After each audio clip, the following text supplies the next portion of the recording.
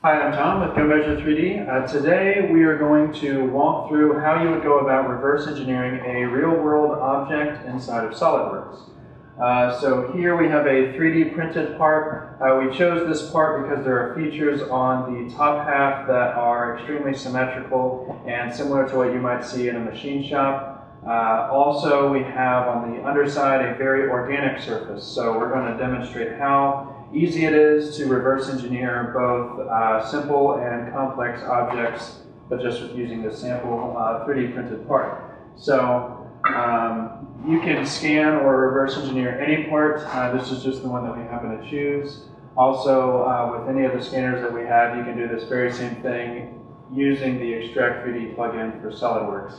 So it's all the same, but I just want to demonstrate how we would go about reverse engineering. So real quick, I'm just going to get the top half of this part, turn it over, and then align my two positions, and I will save and export this into SOLIDWORKS.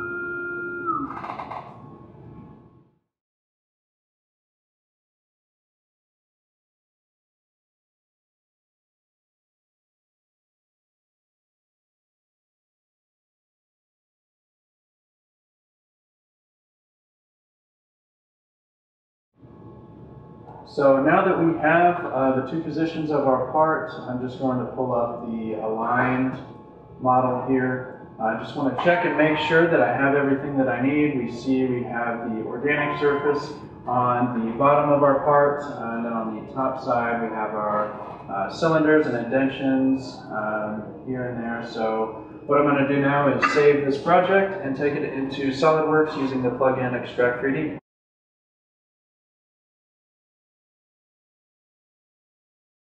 So now that we've saved the file to our computer, we're going to open it up inside of SOLIDWORKS using the XTract3D plugin. We brought it in as an STL file, but just so that you know, you can use STL, OBJ, ASCII files, whichever that you need or whatever you're used to. Also with XTract3D, you can bring in very large STL files into SOLIDWORKS and edit them just as easy as you see here. Which is another one of the great benefits. Also, you can easily grab measurements and inspect your part inside of SOLIDWORKS using this plugin. And while you're sketching, you'll notice that he is quickly snapping features onto the part. So there is a handful of features inside of the software that you use to kind of outline your part inside of SOLIDWORKS, meaning that you don't have to organically create these shapes. It uses the shapes that are currently on the scan file to align to.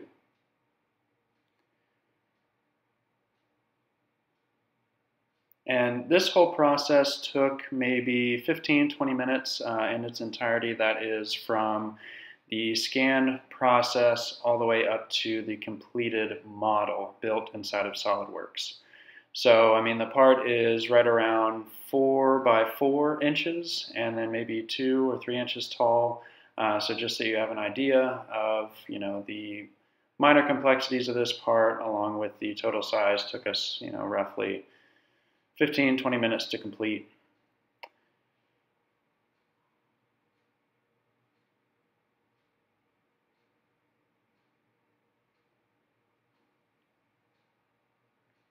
And there are a variety of tools that you can use. You'll notice now we are getting into the organic feature of this part.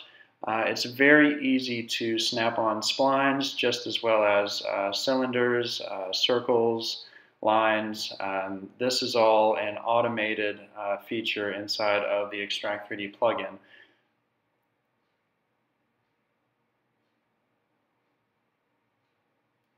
So now that we have completed our part, we're just going to review the measurements and compare it against our scan file to see how close that we are, because we did make a handful of improvements. But now that you see how easy it is to reverse engineer inside of SOLIDWORKS using scan data. Thanks for watching.